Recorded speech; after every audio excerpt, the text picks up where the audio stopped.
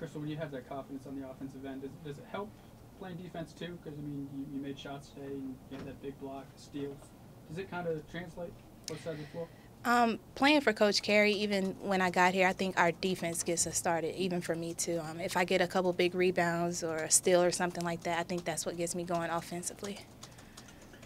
How about you matching Ellenberg? You know, it seemed that back and forth you guys went, especially in the second half. You were raining threes. You were 5 for 5 on the day. What was it like going up against her?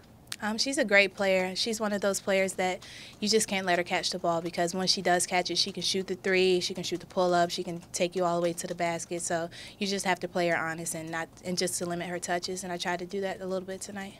What's the confidence level of this team right now? I think it's very high. I think everybody goes out ready to look to score and play defense like Coach Carey wants us to do, and I think it's very high right now. Do you feel like you're playing your best basketball this season? Yeah, I think I'm doing way better than I was doing last year. I'm being more aggressive, looking to attack the basket and shoot.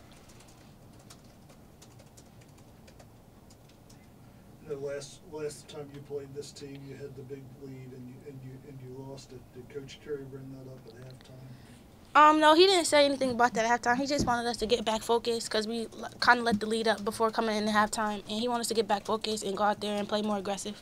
Linda, do you feel as a team this is some of the best basketball that you played all year? I feel like we're playing really great right now. Like we said a while back, I think the first loss to Ohio State really brought us together and calmed us down, to teach us that we wasn't as good as we thought we are. But I feel like we're playing more as a team now, and we have a chemistry now. Well, at the shooting tonight, obviously at the free throw line, you go 100%, 10 for 10. But as a team, you guys shot the ball really well. We shoot. Coach Carey told us at halftime we were shooting 60-some%. So we know to win this game, the second half, we had to come out and shoot just as better and play just as hard as we did the first half. Have you had a different mindset at all the last couple of games, just because you've been a lot more aggressive, less few on the offensive end? Yeah, honestly, I have. My mindset has changed. Honestly, I'm just tired of teams not respecting me.